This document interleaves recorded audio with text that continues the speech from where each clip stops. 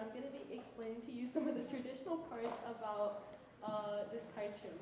So as you can see on my head, I'm wearing a mask, and this is called a tai, which is usually handmade. And then right here attached to my costume is called a hansam, and this is used to enhance and make our moves bigger.